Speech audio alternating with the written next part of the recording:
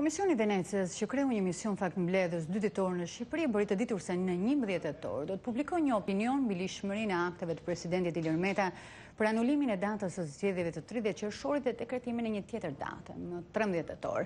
Komisioni u vu në lëvizje me kërkesë të Parlamentit të Shqipërisë, që ka ngritur mbi këtë çështje dhe një komision hetimor. Sot kemi të ftuar në studio nënkryetarin e këtij komisioni, me të cilin do të diskutojmë mbi këtë çështje si dhe krizën politike në Shqipëri. Përshëndetje zoti Zeneli dhe mirë se erdhët në studion tonë. Përshëndetje, faleminderit për ftesën.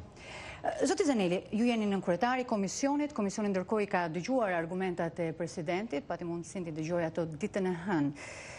Cili është mendimi juaj pas kësaj seance? A përbëjnë shkeljet kushtetutës veprimet e presidentit të Republikës?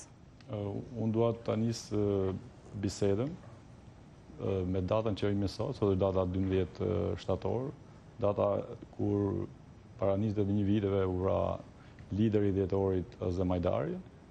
U vra lideri Azemajdari, por nuk u ndalua misioni i tij që shqiptarët jetojnë si gjithë Europa. Ai mision vazhdon nga EBI-ja, vazhdon nga qytetarë shqiptarë dhe vazhdojnë nga studentët që jetojnë në Shqipëri edhe kudo. Në lidhje me pyetjen tuaj, unë dua t'ju them që komisioni po merr fakte, po mbledh fakte të ndryshme për lishmërinë e akteve që ka nxjerrë presidenti i Republikës. Kolegët e mi, unë nuk kam qenë ditën e hënë aty, por jam ndjeni çfarë kanë biseduar ata me Komisionin e Venecias. Besoj që nuk jam i autorizuar që të flas përderisa ky komision vazhdon punën, po mund t'ju them që në cilësinë e nënkryetarit të komisionit jam garant i atij çdo vendimi që do merret, që ai proces që do të mbarojë do të jetë proces me integritet. Megjithëse ju nuk ishit ditën e hënë në mbledhjen e këtij komisioni, ju thatë jeni njohur, i keni dëgjuar parashtrimet që ka bërë presidenti i Republikës edhe më herët lidhur me dekretet. Ju keni një mendim tuaj gjithsesi, i ka shkelur apo jo kushtetutën presidenti? Pra po e them, nuk është thjesht mendimi im personal ai që vendos. Normalisht ne do vijojmë të gjithë faktet mbledhse çfarë ne kemi diskutuar edhe në bazë asaj pyetjeve që kemi bërë presidentit dhe përgjigje që ka marrë presidenti, dhe në fund të procesit ne do japim një mendim sa më transparent, sa më të saktë, sa më korrekt, që gjithë procesi të jetë edhe me integritet. Zoti Zeneli, ka kritik që thonë që krijimi i këtij komisioni ka pasur më shumë një natyrë politike se sa të një hetimi të mirëfillt. Dhe nisem duke patur parasysh rrethanat që janë në Shqipëri, mënyrën se si funksionon parlamenti, në mungesë të organit që ka kompetencën kryesore për të shkarkuar presidentin e Republikës, sikurse është Gjykata Kushtetuese. Çfarë mendimi keni ju për këtë çështje? Normalisht unë jam njëri që kam disa lloj parimesh edhe standardesh, besoj pak të ndryshme, jam një njeri i lirë. Nuk do të isha edhe përgjigjur, por megjithatë unë do ju përgjigjem ju. Jam antar i komisionit, dhe zëm sekretari i komisionit, që këtë që thonë ju e kam kërkuar me forcë, që komisioni të vazhdojë hetimin, duhet që Gjykata Kushtetuese e pambaruar absolutisht edhe Komisioni hetimor do ta shtyjë afatin e tij derisa të krijohet Gjykata Kushtetuese.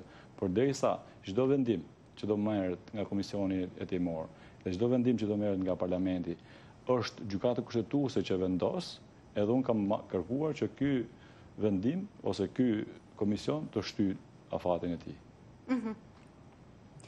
Zoti Zeneli, ajo që ka ndodhur në Shqipëri ka qenë e pazakon, mënyra se si ju e morët mandatin edhe një pjesë tjetër e deputetëve të Parlamentit të Shqipërisë, sepse ka pasur një djegje në mas të mandateve nga ana e deputetëve të opozitës, ata tashmë janë jashtë parlamentit. Ndaj grupit tuaj, opozitës së re, nëse mund ta quaj kështu, ka pasur kritika se ju në fakt keni bërë lojën e Partisë Socialiste. Ka ndonjë gjë të vërtet në këto kritika?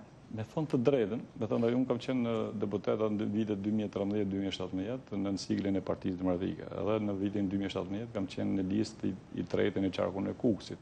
Unë kam shkuar atje, kam bërë takime me qytetarët, jo kam kërkuar votën në emër të Partisë Demokratike. Besoj shumë nga ata njerëz që kanë votuar Partinë Demokratike, por kanë votuar edhe Albanin si person. Të qenurit tonë në parlament, duke filluar nga unë e shoh si një akt në fundit patriotik. një akt patriotik për të dhënë mesazhin që ne duhet jemi votën e qytetarëve, duhet të dimë se si ta interpretojmë. Interpretimi i vetëm kushtetues është se vota e qytetarëve është në parlament, duhet të jetë në parlamentin shqiptar. Ne nuk jemi as fasade, as e Partisë Socialiste, as një lloj partie tjetër. Ne jemi aty që më të rëndësishme për ne janë stabiliteti, institucioneve shqiptare, sepse asgjë lloj partie tjetër. Zoti Zeneli, parlamenti është duke shqyrtuar një reformë të rëndësishme, është reforma zgjedhore. A jeni të shqetësuar ju se me votat tuaja vetëm të opozitës së re do të miratohet një reformë zgjedhore në mungesë të Partisë Demokratike, që duhet thënë është jashtë parlamentit dhe duhet kishte një zë shumë të rëndësishëm në këtë reformë. Çfarë duhet ndodhë? Ne, së bashku me 2 deputetet e Partisë Demokratike nga lista e Partisë Demokratike, që jemi sot pjesë e grupit Demokrat, jemi duke takuar miq të shumë në Amerikë edhe për të sqaruar në lidhje me situatën politike që është vendi jonë. Një ndër pikat kryesore kur konvergojnë të gjithë miqtë amerikanë është që reforma në drejtësi duhet përfundojë një orë përpara dhe të formalizohet, dhe një reformë më e rëndësishme në interes të gjithë shqiptarëve është reforma zgjedhore. Unë kam dalur disa herë në publike, kam kërkuar që absolutisht që një reformë zgjedhore duhet të jetë gjithëpërfshirëse. Dhe gjithëpërfshirëse them edhe Partia Demokratike dhe gjithë faktorët e tjerë politik brenda dhe jashtë parlamentit. Një reformë zgjedhore të cekët, duke arnuar këtë sistem apo këtë kod të ri zgjedhor, nuk sjell asnjë gjë të mirë në Shqipëri apo shqiptarët. Kodi i ri që duhet bëhet, duhet jetë tamam gjithëpërfshirës, duhet jetë i thellë, me parimet bazë që vota qytetare, vullneti qytetarëve të jetë ai që është që ku futen kufi në kuti derisa të mbarojë, derisa të lexohet. Një pyetje të fundit, a ka krizë përfaqësimi sot në parlament? Dëgjoj.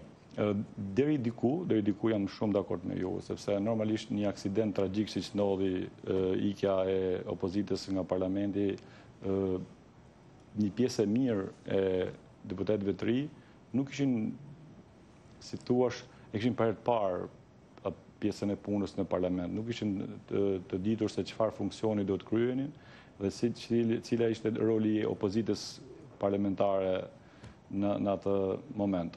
Por sot opozita, besoj një pjesë e mirë e saj, është duke bërë një opozitë parlamentare, e besoj që shumë shpejt ne do të jemi edhe një opozitë substanciale, siç e kërkojnë edhe Shtetet Bashkuara të Amerikës.